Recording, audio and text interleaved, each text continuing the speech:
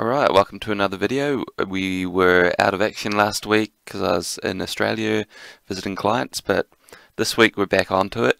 And this time we're going to be looking at topic number 4 in this edition of the Weekly Macro Themes from a few weeks ago. And this one is S&P 500 correlations.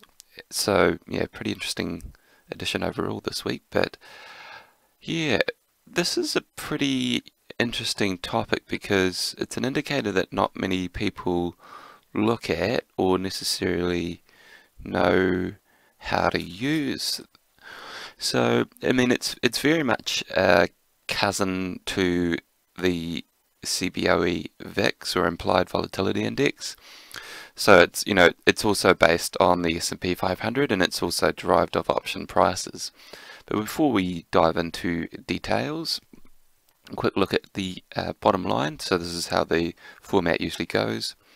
Bit of story, bit of narrative, bit of tying it all together. The bottom line and the charts. Now, the bottom line is this. The Implied Correlation Index provides some insight into short-term market peaks and troughs.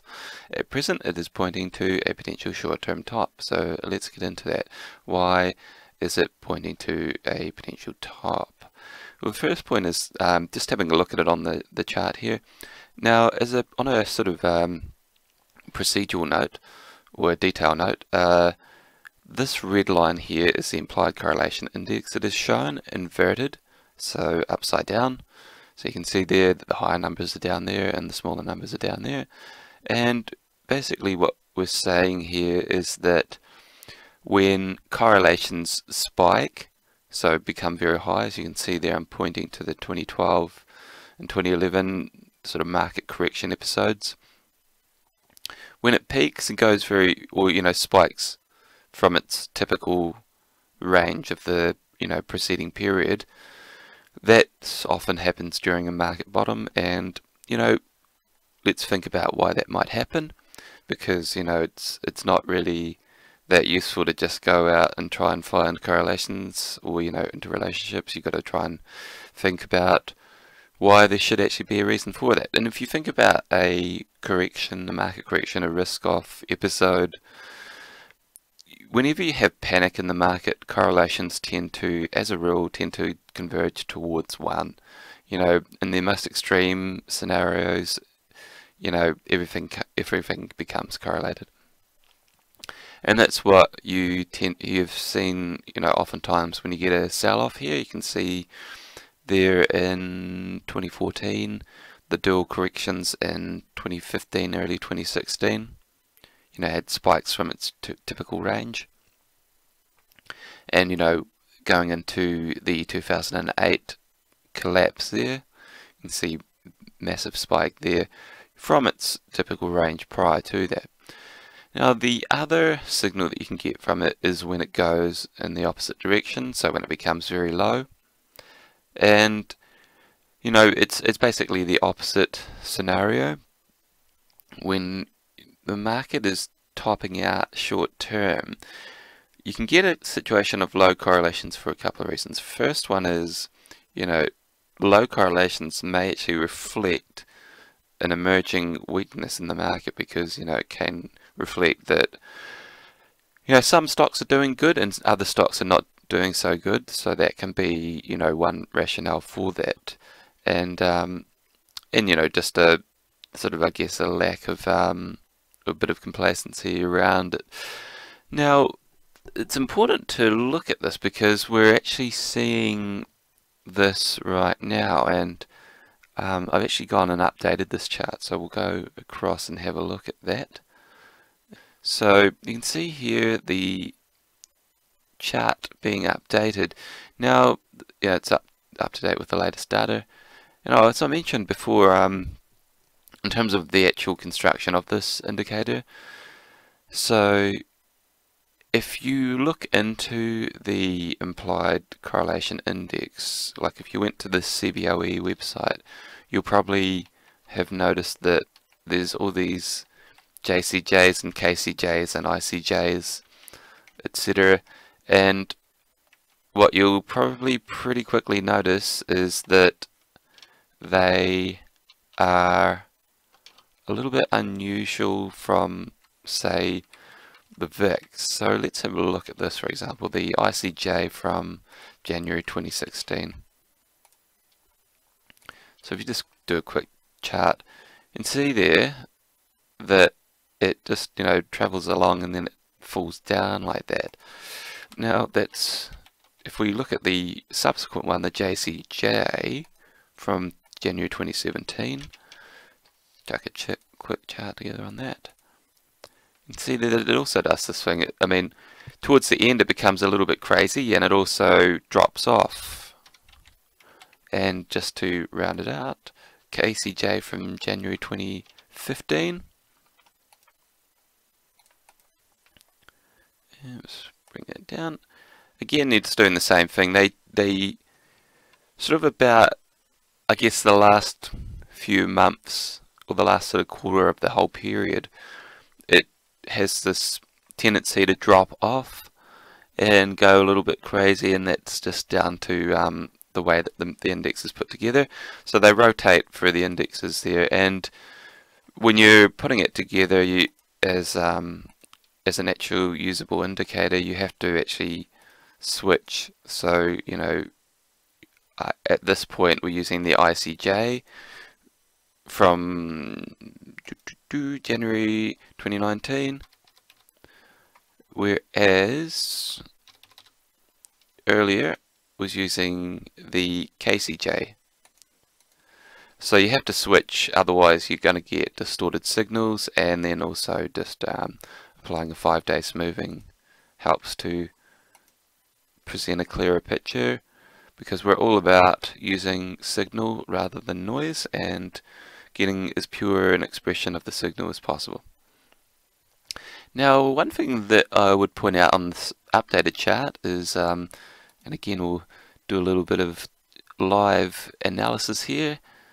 So I'm just going to draw a straight line because there's a little bit of an optical illusion going on here, I think. So yeah, you can see there, I don't know if I've quite drawn the line straight, but it's basically is just slightly lower than the point there, and so the indexes were only launched in that 2007 part there.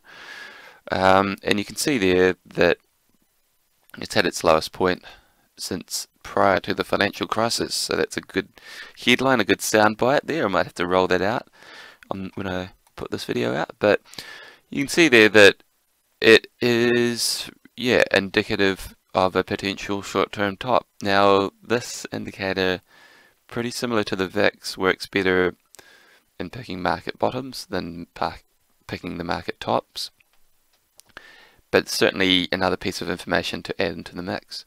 Now, thinking about correlations in general, I also wanted to point out these. So this is a look at realized correlations. Now, the Implied Correlation Index deals with individual stocks, but for simplicity I've chosen to do this analysis on sector pairwise correlations. So we've got here realized rolling sector pairwise correlations. So this is 1 month and 12-month correlations of daily returns. And you can see there that it's the index there shown in black really does move in line with realized correlations, which you'd expect. Implied volatility moves with realized volatility. Now where it gets really interesting here is that analysis rolled out to a longer time period, so back to 95. You can see there that it's at extraordinarily low levels, and here I've updated that as well, another shorter version of the chart. Here we go. So yeah, look at this. It's dropped off to levels that we last saw leading up to the peak of the .com period.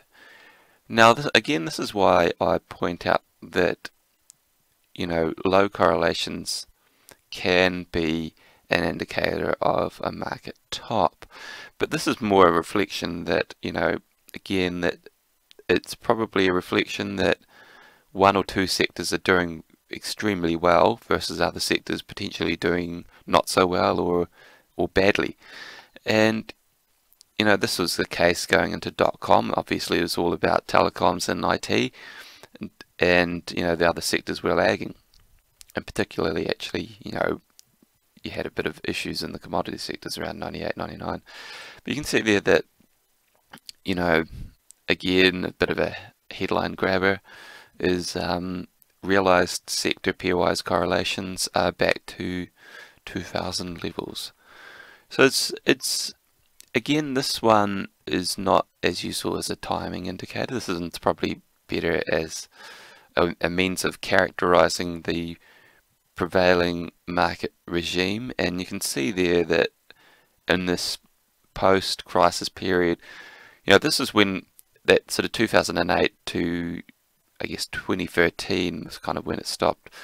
That risk on, risk off environment, probably a familiar term if you're around then, when a lot of markets and stocks sectors were all trading fairly much in line with each other and very much driven by macro factors. Whereas, I guess it's more sector specific, and I've done another piece on this, actually, I think in the same edition here, on how, so if you look at this chart here, return attribution by sector, so the bulk of returns over the last 3 months, 6 months, 1 year, and even the 3-year, 5-year period is coming from IT and financials. And, that was kind of similar to what you saw in the .com period there. The bulk of returns, this is percentage point contribution, were driven by the technology sector. So, we're seeing a few things that are sort of reminiscent of that period, in that the bulk of returns are being driven by, well, not just one sector, but 2 sectors this time, financials and technology. So it's certainly something to think about. And in the short term, from timing standpoint, the fact that this here chart has gone to extreme levels, you always want to pay attention when things go to extremes, is something to pay attention to. And it lines up with, a few other things. We're seeing a bit of froth short-term in sentiment.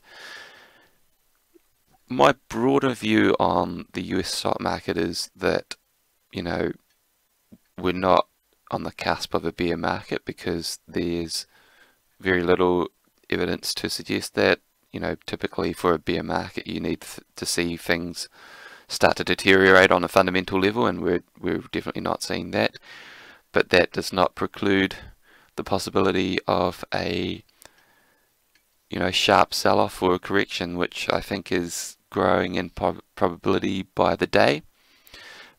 But again, thinking about the framework that we use, you start with valuation, you add on what's going on with monetary policy, monetary conditions, you look at what's going on with the economy and the earnings, the actual fundamentals, and then you look at other factors like sentiment and technicals. And in that respect, yes, valuations are high, and that is certainly a red flag, but the other factors haven't lined up. You need the stars to align in order to build a high conviction view of a major trend or a major turning point like that. And for now, odds are that we get a correction, and unless those monetary economic indicators really start to turn, then we'll have to look at the indicators at the time, but it'll probably be a correction to buy into. So that's it for now. If you've got any questions or comments, if you want to get a copy of this report or any other the work that we've done, take a trial, then just get in touch. Otherwise, be sure to subscribe to the channel, because we'll be putting more of this kind of videos out in the weeks ahead.